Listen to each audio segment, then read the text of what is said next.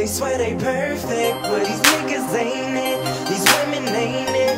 These niggas ain't it. They swear they perfect. These niggas ain't it.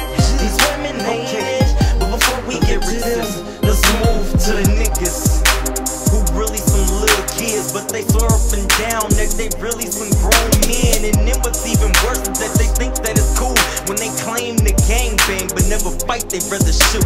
And say they real men, but don't know how to treat a woman. Don't believe in showing love, they rather put their hands on them. And it's not okay to buy anything or say whatever you feel is necessary just to get laid. In my eyes, you a lame and a female dog, but that's hot nowadays. So your friends might applaud like, oh, you got her, yeah, you stay in them drawers, and talk about her like she's nothing, like you never cared at all. See, you meet her and treat her like you wanna get involved, then you freak her and leave her and never again call. And your excuse is you only used her for the cause. Just cause Gucci and Wayne said it does not make it okay to be a dog.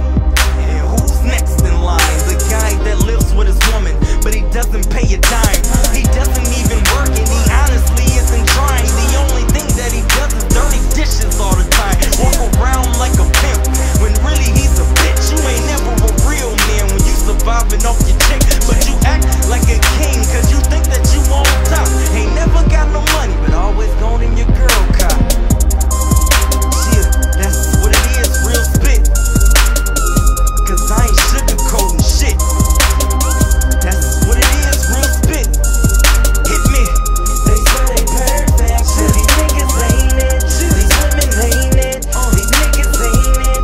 They swear they perfect, but these niggas ain't it. These women ain't it. These niggas ain't it. Let's move to the bitch. And the bitch of the day is the one that only comes around when you get paid. She can talk real smooth, looks good in anything, but she's in it for the money, ain't thinking about a ring. To her you're just a toy with clothes and a paycheck. Hello to safe sex, temporary to the next. She know the broad that be lying on her nigga all the time. Turn her body against them and get them all on her side. The sneaky ones do it without even trying. Just make up a sad story and try their best to start crying. And then the baby mama who's worth less than a sperm cell spend money on the baby but only after herself.